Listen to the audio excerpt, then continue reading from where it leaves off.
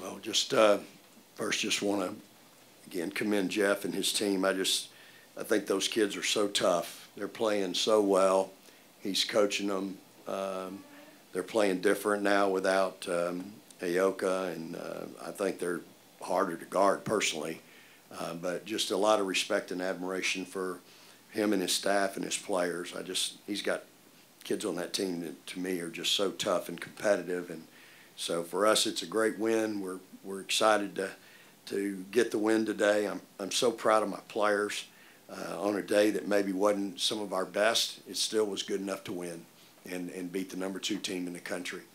And really appreciate our crowd today. We had 8,300, a lot of students here today, and again, they make all the difference in the world. Their voice is way different than mine or somebody my age.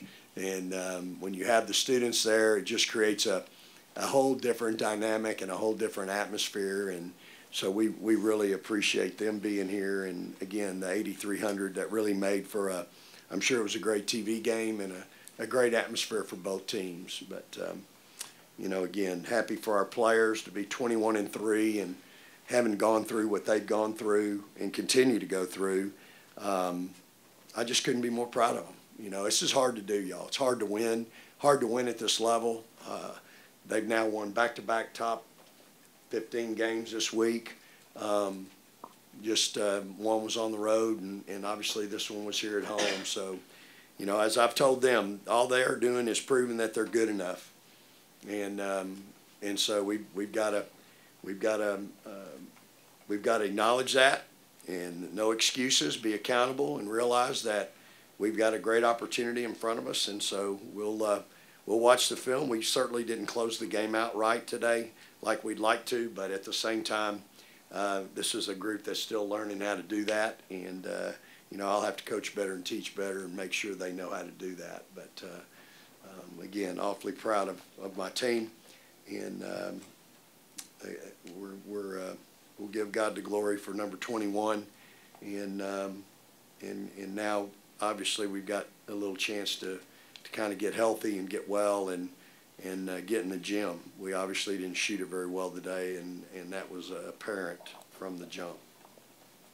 If you have questions, we'll bring the microphones around. We'll start with Dave. Aaliyah, what did this team prove this week with the Baylor game and today? It's a tough question. I think we proved a lot. I think Coach has really challenged us every day to prove that we are tough and that we still have a chance with Rory going down. And I think that the team has answered. I'm really proud of my teammates. I think we work hard every day in practice. I think we've been put in situations where we've had to figure it out, like at the end of the game today. And I think we're getting better at the last-minute situations, and we're having less mental lapses. I'm still working on that, though. But I'm really proud. We've made a lot of strides, but we're not done yet. You know, after Baylor, cool, pat on the back. Next one. After this one, pat on the back. There's so many more games ahead, and we have a lot more goals. So really proud of them, but big road ahead.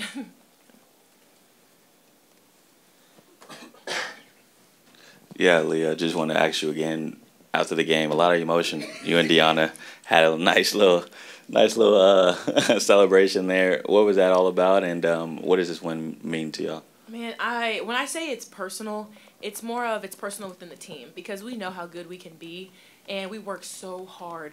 So we take it upon ourselves every day to be the best that we can be, and we want to go out there and show that to everyone that was out there tonight. And so when we don't, you know, it's personal. We got to figure it out. But I'm so happy, so proud. Dee's my girl. We're both goofy.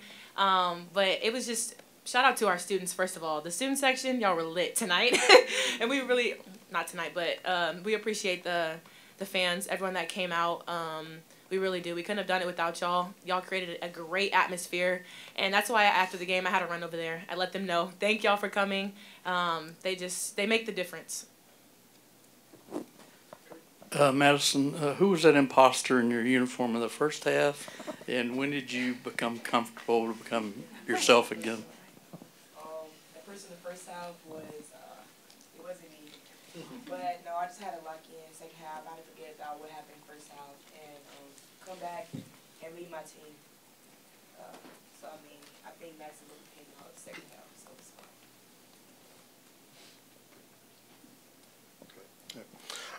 Jack, how have you kind of handled this season and adjusted to what this team needs from you and kind of how you've played the last 3 games?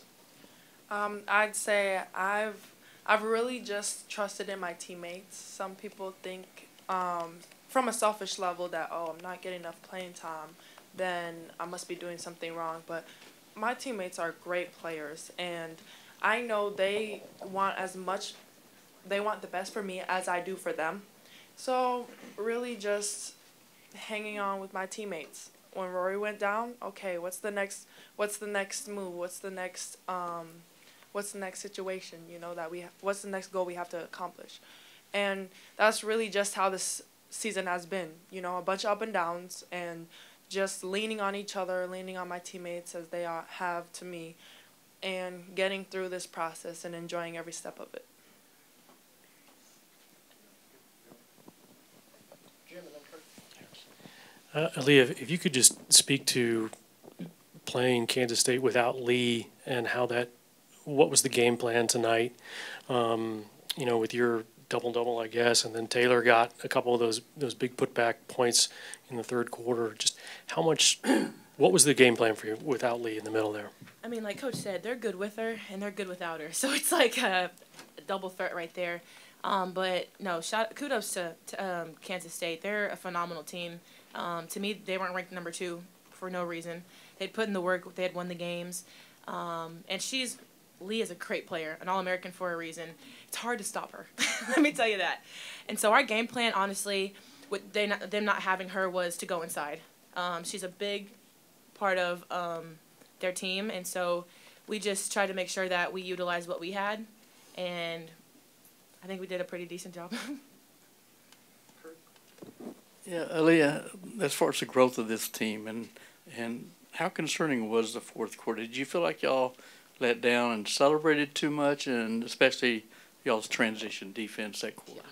I think we just had too many mental lapses that we weren't having in the beginning of the game. So that's why, if you saw, I was a little bit frustrated because I had some myself. But I was like, now is not the time to have these mental lapses. And so it's frustrating, but at the end of the day, it's every possession matters, like Coach says. We take it one by one. So they might score. It can't happen again. So it's just, we learn from it. Did you feel like you let down? I wouldn't say let down. I just think we didn't make smart plays, as Coach would say. Let's go Mike to Corey while he's doing that. Vic, how do you handle the next couple days with there being a long break to the TCU game, but obviously probably want to get your players a little bit of rest? Yeah, I think that's the answer. I know I'll be gone recruiting early in the week, and these kids it's finally nice to have a little time. We were able to give them a couple days last week, and this week I'll have to check and see what the availability is for the Moody. We haven't been in here in 4 or 5 days, but we got to get some kids in shooting the ball. Like we obviously didn't shoot it well tonight. I think that's indicative of we've got to spend some time shooting the ball, but we've got to get some kids healthy, and it'll give Deanna, I think her in particular, her and Aaliyah with her ankle that she tweaked the other night, it'll really give Aaliyah a chance to kind of get on the mend a little bit, and then it'll give Madison some time as well. So I'll be real careful with them Monday, and we'll probably get back and watch some film Tuesday and do a lot of shooting before we start getting ready for TCU on Wednesday. Yeah, Coach, you may not be happy about the shooting, but y'all held K-State to the least amount of scoring that they had all season. And so defensively, how excited are you about the way they've been playing lately? I'm so proud of our kids. I thought they played really hard on that end. They're hard to guard, like Aaliyah said. They're way different. They're hard to guard with Aoka, and they're really hard to guard without her. It just opens up the floor. Jeff's done just such a great job of utilizing his personnel, and they'll tell you I was really concerned at shoot around this morning because we weren't moving around real good, and I knew they were going to challenge us with back cuts and back doors and things of that nature. So, and you can't get if you start playing horse with them, they're going to beat you every time. So I'm really proud of our defensive effort. They shot 36%, 35%, and 14 from three, and we put them at the line a little more than I like. But I thought our defense was solid for the most part. Again, you hold somebody at 54 points, you better win.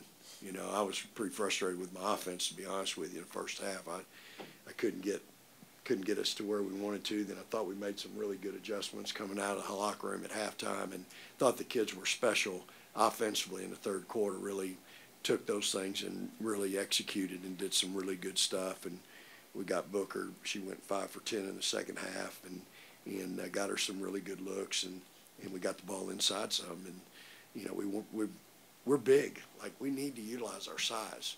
It's frustrating for me when we don't. I thought we turned down Deanna and Taylor both in the first half, and I don't like that. And I didn't play post. I wasn't a post player, but I'm pretty defensive of those bigs down there because I know what they're doing, on the other end, and so I really wanted us to try to go back inside, and I thought we did that in the third quarter. And then we got Book freed up down the baseline a little bit on some stuff where we put Shaylee at point and moved Book over to the wing, and so that kind of got us some things. And then I thought our kids executed out of bounds plays really well. We scored. If it wasn't, I told them at halftime, we wasn't for out of bounds plays, we probably wouldn't have 25 points. And so I was really pleased with our execution on out of bounds plays there in the first half. So again, that's a good sign. I'm big on that. I feel like I need to be worth, about 8 points a game, 6 points a game, just on out of bounds plays and how teams guard you, down there. And so I thought our kids were really, really good, executing some good out of bounds stuff. For Coach as well, Aaliyah was talking before about how you try to instill confidence in the team that they can still do something special even without Rory. How much do you sense the confidence growing, especially with the week you guys have had this week? Well, you ought to be confident after this week. They just, they went into Waco and played really well. I thought we played better, quite frankly, Thursday than we did today. And, again, we had defensively, we were really good tonight. But offensively, I thought we were, we just turned the ball over, threw it away a bunch, we got to be better there. But I've told them every day, you're good enough. They'll tell you. I tell them every day, you're good enough. And again, part of coaching is holding people accountable. It's not very much fun sometimes. It's not but I'm not afraid to do that, and they know that. And I want them to be great, and so they're good enough. And I tell them that all the time. But we've got to keep getting better and keep working. Like, to me, our ceiling is we're way away from it. Like, I still think we've got a long way where we can get better, but we've got to cut down on some things. The turnovers are they're killing us. We've got to stop turning. Nobody's out here trying to take it from us. Like, nobody's taking it from. We're just throwing it to them. And so we've got to be better there. I thought defensively we made some big strides tonight because we stayed in the man all night long. I sure didn't want to go play zone against them because I'd be afraid they'd shoot us out of it.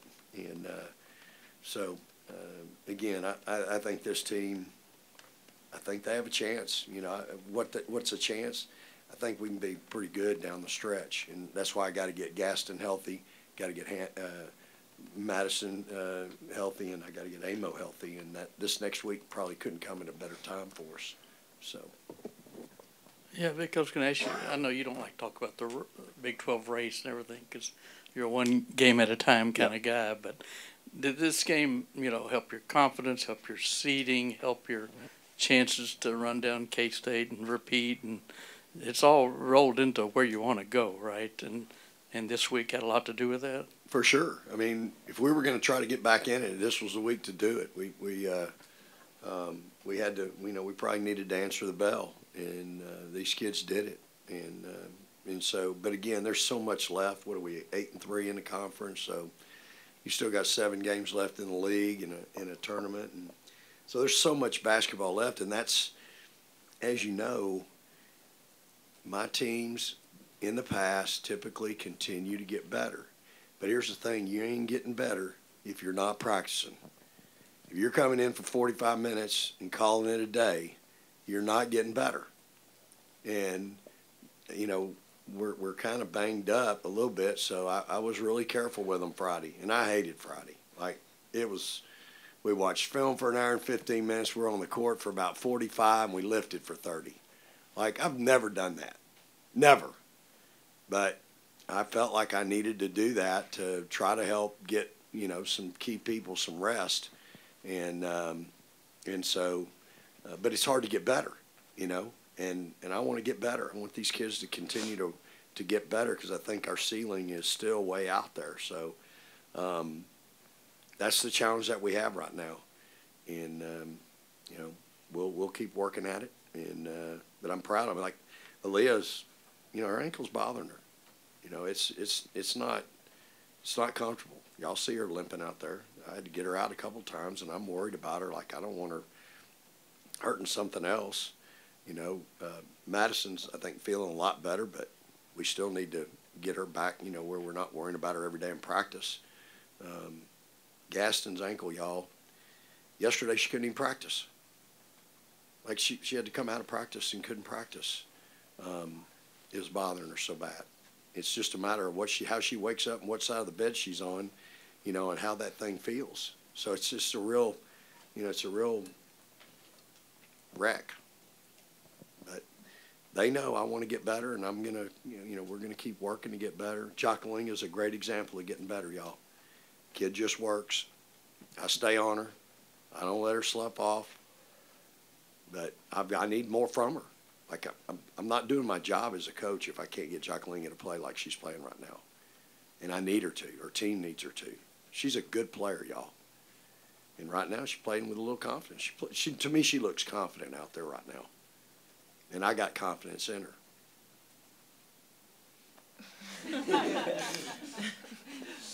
I love that kid, man. I've been on her since the day she got here, and I need her to be better. But it's not, as I say, it's nobody's fault but my own. I got to make her better. Anything else? Thank you, everybody. Hey, appreciate everybody being here today. Thank you so much. Praise the Lord and good morning. Shout out our fans. Yes, thank you.